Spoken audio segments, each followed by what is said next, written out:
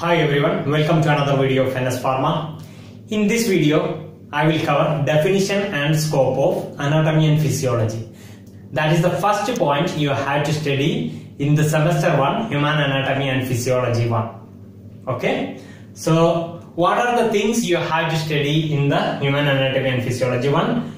There are total 5 units. Out of that, the first chapter is Introduction to Human Body. In this, definition and scope of anatomy and physiology is coming, that we will cover in this video itself. Now I will give you a brief idea what are the chapter you have to cover in the semester 1 Human Anatomy and Physiology. The second chapter is cellular level of organization. The third chapter, tissue level of organization. In second unit, you have to study skin, skeletal system and joints. In the third unit, body fluids and blood, then lymphatic system. These two chapters you have to cover in the unit 3. Unit 4 contain 2 chapters, that is peripheral nervous system, then sensory organs, except skin, sensory organs. Then the last unit contain cardiovascular system. Cardiovascular system means heart and blood, related to heart and blood vessels. These are the 5 units you have to study for the semester 1 Human Anatomy and Physiology 1. Now let's begin with the definition and scope of anatomy and physiology. Before going to the definition, we will see the heart. Suppose this is a heart bisection. So you know that this part is called, the upper portion of the heart is called atrium, and the lower part, that is called ventricle. So here it is atrium, here it is ventricle. That this is the right atrium. So when your heart is occupying here in this space, so the right side, that is called right atrium, that is this part is right atrium, and this part, that is the left atrium. Okay, the left side uppermost area part is left atrium. This one is lower part, right side, that is right ventricle, and this one is left ventricle. You already know these things. This one we are studying in the higher secondary school. So here it is right atrium, left atrium, right ventricle, left ventricle. These are the structures of the human heart. So the study about the structure of body parts is called anatomy. Study about the structure of a body part is called anatomy. The word anatomy came from 2 words, that is ana and tomy. Ana means up, tomy means process of cutting. These 2 words, ana and tomy, combined and came the word anatomy, up and process of cutting. So it is the science of body structure. It is the science which deals with the study of body structure and the relationship among them. Anatomy is the science which deals with the study of body structure and the relationship among them. That is called anatomy. Hope you understood this one. What is anatomy? It is the science which deals with the study of body structure and the relationship among them. That is called anatomy. So here we know the different parts of the human heart, and here it is SA node. Suppose this is SA node. Here it will be AV node. Hope you know these things. SA node, AV node. Then it's here it is bundle of His, this side. Then Purkinje fibers. All these things are here. For the rhythmic contraction, electric excitation will be there. Electrical excitation is originating from the SA node. That is why SA node is known as pacemaker. That is why SA node is known as pacemaker. Why? Because the electric excitation for the contraction of the heart is originating from the SA node. That is why it's called pacemaker. This thing you already studied in the higher secondary school. This is the SA node. Here it is the SA node. Okay. Then here it is AV node. Okay. Then bundle of His Purkinje fibers. Okay. So the electrical excitation, the rhythmic electrical excitation originating from the SA node is propagating into the AV node and from there it is transmitted through bundle of his then into the Purkinje fibers. Okay, this is the functions of SA node, AV node and bundle of his. These are the functions. So SA node is originated from the SA node. The electrical excitation, rhythmic electrical excitation is originating. So that is the function of SA node. So the study about the function is called physiology. Okay, the study about the body function is called physiology. The word physiology is came from physio and logi. Logi, you know, that is science or study. Okay, pharmacology, you know, pharmacology, that is logi. That logi is related to study or science. And here also physiology, that is logi means study or science. Physio means nature. So what is the physiology? Which is the science which deals with the study of body function.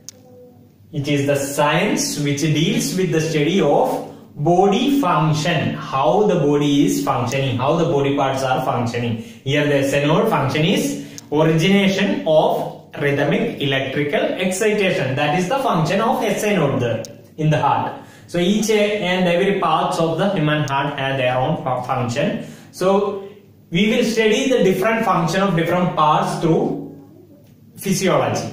So we will study the structure in anatomy. We will study the function in physiology. We will study how the body parts are working in the physiology. That is the physiology.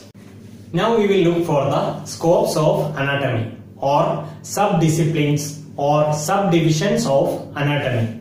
The first one is embryology. Embryology. What is embryology? It is the study of first 8 weeks of development. It is the study of first 8 weeks of development after fertilization of human egg. It is the study of first 8 weeks of development after the fertilization of human egg. That is embryology. That is the first discipline or subdivision of anatomy. The second one, that is developmental biology. Developmental biology. That is the second one. That is the study of the complete development of an individual from fertilization to the death. It is the complete development. Here it is.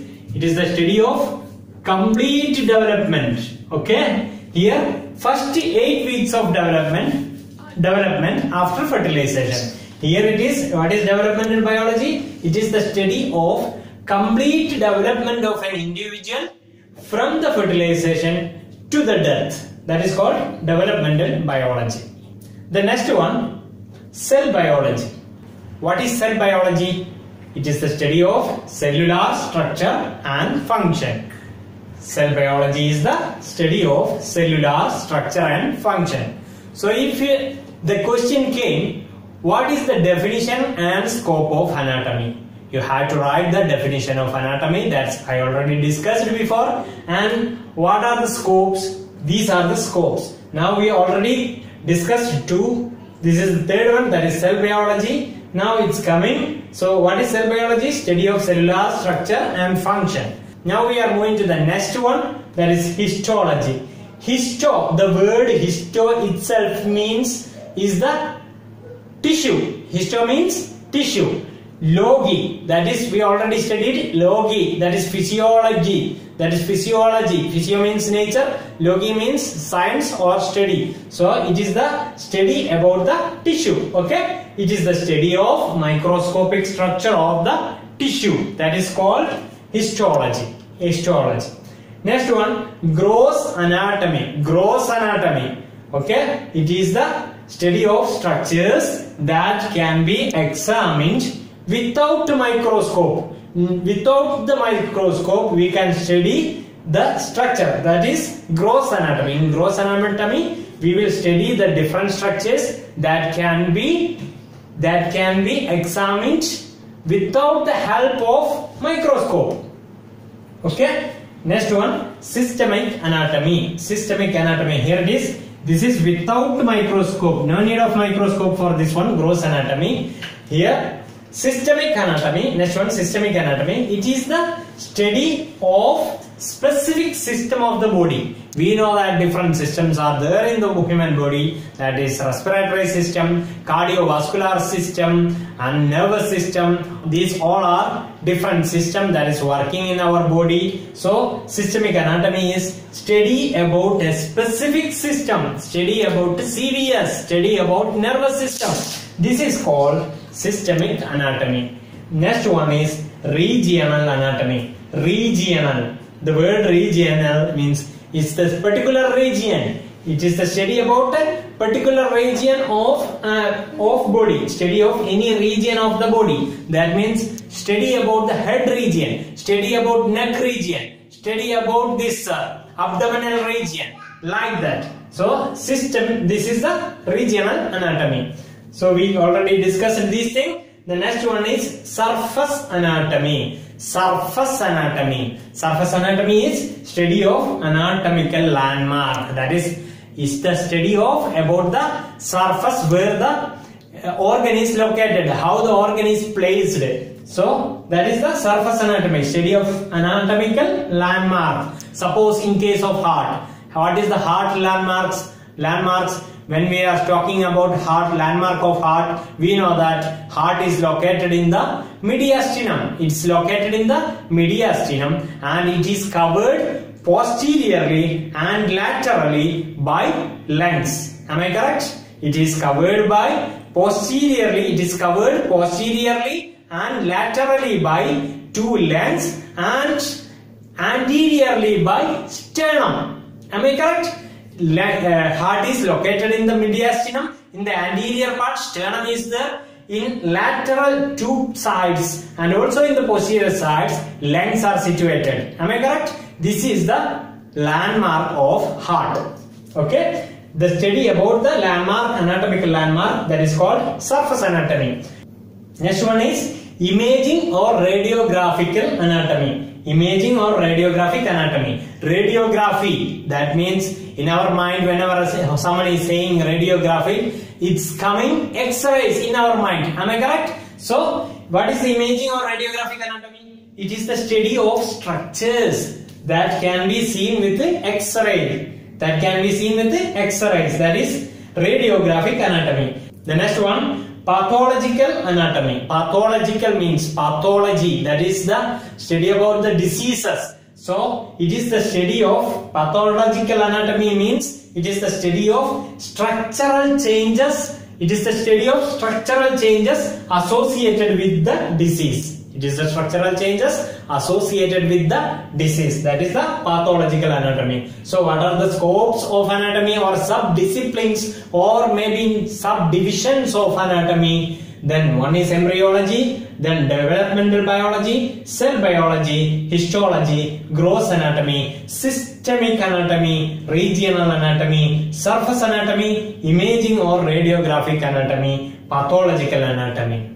So these are the different sub-disciplines of anatomy. If you don't know this thing or if you don't have notes regarding this thing, this topic, you can write it down from here itself. Okay. Hope it's clear. Now we will move to the next part, that is scope of physiology. So we discussed scope of anatomy. Now we will discuss scope of physiology or sub-disciplines of physiology. The first one is neurophysiology. Neuro means nerve. It is related to nerve. Physiology is the study of function, body function. So what is neurophysiology? It is the study of functional properties of nerve cell. It is the study of functional properties of nerve cell. That is called neurophysiology. The second one is endocrinology. Endocrine organs. What are the endocrine organs? What they are producing? That is hormones. Endocrine organs are producing hormones. So, what is endocrinology? It is the subdiscipline of physiology that is related to study of functional properties of hormones and how they control the body function. That is called endocrinology. Next one is cardiovascular physiology. Cardiovascular means heart and blood vessel. So what is cardiovascular physiology? It is the study of functions of heart and blood vessels. That is coming under cardiovascular physiology. Here everywhere you can see this functional. So why it is coming? Because this is a discipline, subdiscipline of physiology. Physiology is related to function. So that's why it is coming functions. So next one is immunology. What is immunity? Immunity is defense. It's the ability to defend against a disease causing agent. That is called immunity. So what is immunology? It is the study about how the body defends itself against the disease causing agent. That is immunology. Study about how the body defends against disease causing agent. That is called immunology. Next one is respiratory physiology. It is physiology which is related to respiratory system. That is study of functions of the air passageway and lungs. It is the study of functions of air passageways and lungs. That is called respiratory physiology. Then renal physiology. Renal means kidney, which is related to kidney. So what is renal physiology? It is the study of functions of kidney. That is renal physiology. Exercise physiology. It is the physiology during exercise. That is study of change in cell and organ function. Study of change in cell and organ function as a result of muscular activity.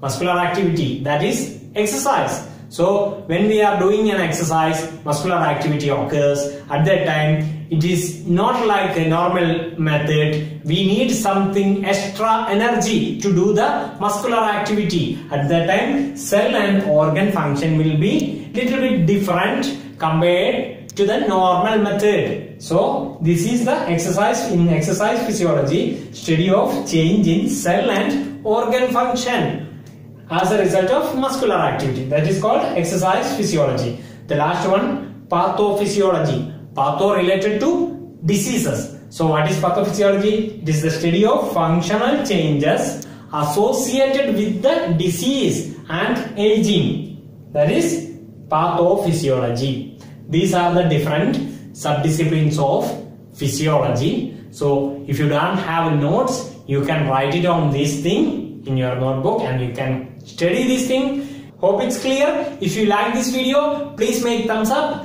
and also share this video with your college friends and also in the college WhatsApp group. Thank you.